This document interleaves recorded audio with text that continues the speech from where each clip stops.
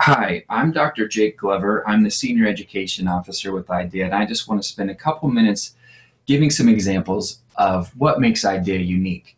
So we have a set of valid data. We have a system for collecting valid data that gives reliable information that leads to key knowledge that ultimately gives you wisdom on things that you might do differently to improve student learning on your campus. We've partnered with Campus Labs to create reports and feedback that is intuitive, consumable, so even novice users very quickly can get a snapshot and get up to speed on the teaching and learning dynamic that's happening within their course. So when they would come to our report here they would see the research-based teaching methods that we have in our system, and then see the links between those and our research-based learning objectives that have been targeted as important or essential for the course. Then they would be able to take a look at that and go to the resources that are tied into that system. So no longer are they looking at an arbitrary number, a 3.6. Now they understand that that rating number is tied to a teaching method which has correlational strength to a learning objective that was set as important or essential for their course. And now there are some resources they can go to that, even with a couple changes, can really influence the ability for students to learn when they teach the class. Now, we've been doing this for 4 decades, and we know that there are factors outside of an instructor's control. So again, going back to that concept that we want everything to be consumable and intuitive, an instructor can come to their dashboard like you see here and toggle between those adjusted scores or those raw scores, because the adjusted score controls for those factors outside of their control based on our research. We have over 300,000 courses in our IDEA database, and so when they're looking at the comparative scores and they toggle between those comparisons, they can see their numbers, their ratings in a context related to the national database, the discipline level database, and even at the institutional level.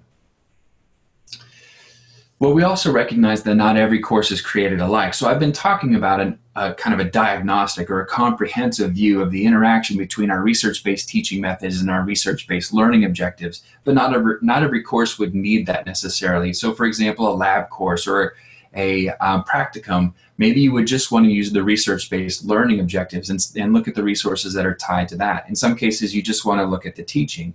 In fact, we have an instrument for all of these things, and we take that teaching essentials instrument and we apply it in a way that can be used during the course. So no longer do you have to wait until the end of the semester to get a picture of the teaching and learning dynamic, but you can actually utilize that during the course and start making changes even before the course is over. Now, some of those same principles that we apply when we're talking about the individual student level and the individual course level, we also apply at the department level.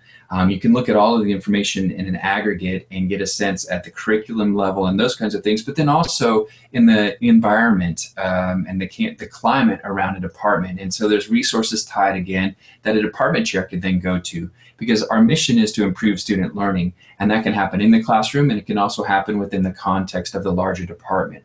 So our goal is to improve student learning by giving our clients and our partners key wisdom. And one of the ways that we operationalize that is we partner with all of our partner campuses to utilize the 21st century tools that are in their midst, because any device that has access to the internet can collect data and also can view the reports. And we help them come up with those best practices and the strategies for what works in your campus context, and also understanding the data. Again, how to best utilize the resources that are tied to our research-based instruments. And we invite conversations, whether that happens in an online context, whether we're coming to your campus, or whether you're meeting with us and other IDEA users to generate ideas on how to take the data and make research-based informed decisions on what might be done differently to improve student learning. So what makes IDEA unique?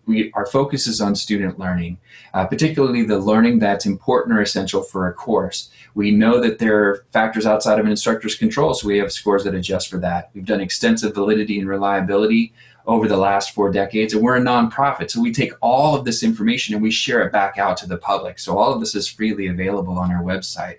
We have a large comparative database that can be used in those reports for context, and it's also a flexible system. So you can customize and add your own questions for your own campus context as well. So that was very briefly some few key ideas on what makes us unique. Please go to our website. Please reach out to us. We would love to continue the conversation. Thank you for your time.